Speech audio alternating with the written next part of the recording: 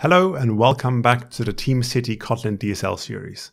In this episode, you're going to learn how to get really comfortable with the Kotlin DSL, basically configuring your projects like you were in the UI. Let's give it a go.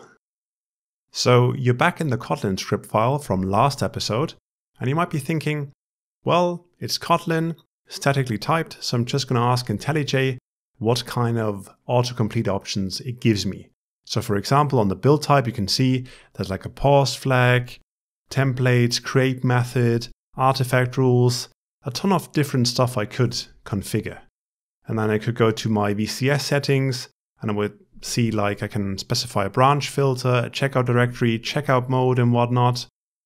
Going down to the Maven build step, I can see I can even choose like a Docker image, Docker pull, Docker run parameters, image platform, all sorts of options. Now, the thing is, it's a bit overwhelming at the beginning to know what option corresponds to what UI feature in TeamCity, what options could you set, should you set, what option makes sense.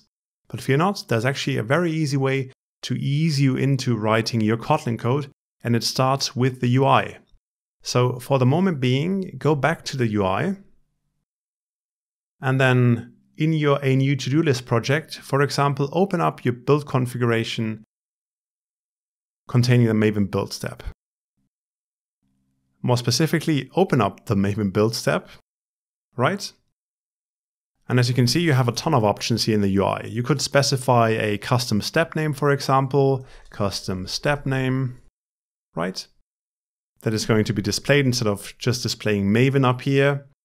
Different goals, reference POM.xml file, set a specific Maven version. Let's say I want to pick 3.5.4 here. Maybe also pick a specific JDK version. And here down here I have my Docker container options and whatnot. Now the question is, what would that look like in Kotlin code? And for that, do not click the save button down here, even though you're prompted to do it, the changes are not yet saved. Rather scroll up again. And on the left, you'll find a button which is called View DSL. And if you click that button, you'll see basically your settings KTS file with a highlighted section, the one from a Maven build step, Maven, with all the options set in Kotlin DSL. And you can simply choose to copy that or even hit the button up here, copy to clipboard, go back to your IDE, and then just replace this block here.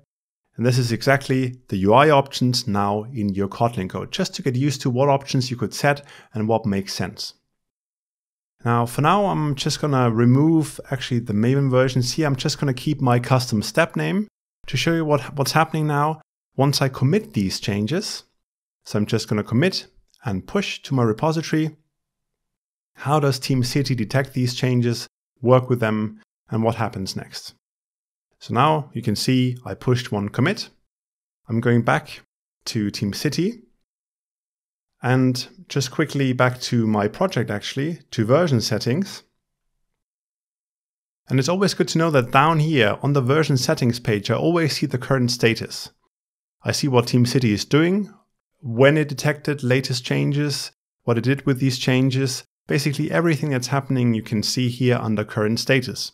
And by default, as we're using the same VCS route as our project, TeamCity is polling the repository every 60 seconds for changes.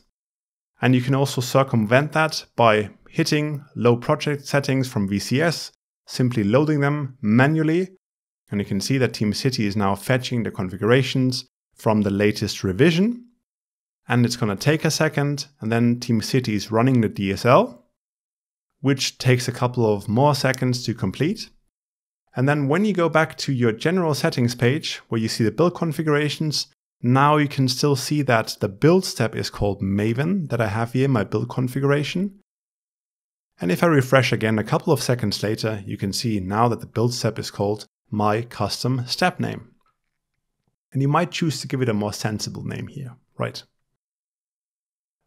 But that showed you how TeamCity picks up the changes automatically. And now we're going to continue with playing a bit with the UI. We're inside the build configuration. And we just changed like the build step Maven settings. And as you can see, I always have that View DSL button here available. So I could go to my version control settings. I could click View DSL here, and then TeamCity would highlight the VCS route, right? So very simple, the same stuff as on the Maven page. I can go to triggers, for example, and then maybe even edit a trigger.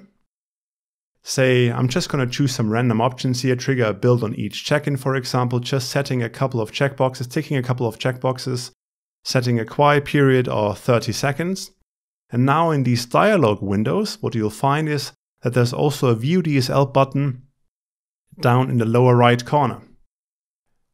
Again, you can just copy that. Instead of having to hit Save Now, you just edit in the UI. You do not save, you simply copy all the Kotlin settings from up here to your clipboard and hit Cancel again, right? Again, you could go back and then paste them in here. Now the question is, where would you actually paste these VCS settings? Would they go up here or would they rather go down here? And it's always important to know that in the UI, you were just under the trigger section. You specify the VCS trigger, so that code doesn't have to go in here. It also doesn't have to go up here. Where that code has to go is, it has to go inside the triggers section, basically. And then you need to make sure to get the right import. The Kotlin DSL is structured, or basically is rather versioned in multiple versions. And what you can see here is, by looking closely, here you'll find in the package name version 2019_2, which is the latest version, right? Version 10, these are basically older versions, so I'll just go with 2019-2, right? And then you'll see that the code compiles. Exactly what you wanted. And last but not least, let's have a look at, for example, build features. The same, you hit Add Build Feature. Again, you do not choose just a build feature like free disk space and hit Save. Rather, you configure your build feature like, let's say, 6 GB of required free space and fail the build. If there's insufficient disk space, click View DSL. Again, just copy the whole block to the clipboard. Note you're under the build feature section with a free disk space, right? Which means in here, you'll need to have the features block and paste your free disk space block inside, like so. Now, what I recommend you do is play with your own TeamCity project in the UI and simply have a look at what the Kotlin DSL, the corresponding Kotlin DSL for your UI configurations would look like. It's the easiest way to get started with the Kotlin DSL because you're not just going to write some Kotlin code. You have to understand what are features, what are triggers, what would I want to set, and always see it in the UI and paste it back into your Kotlin code. After a while, you'll feel confident enough to skip the UI section and just go with Kotlin code. But for now, for the beginning, get started with the View DSL button. Alright, you learned a lot in this episode.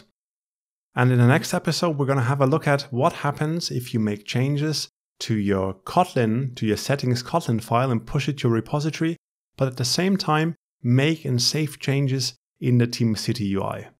Let's check it out.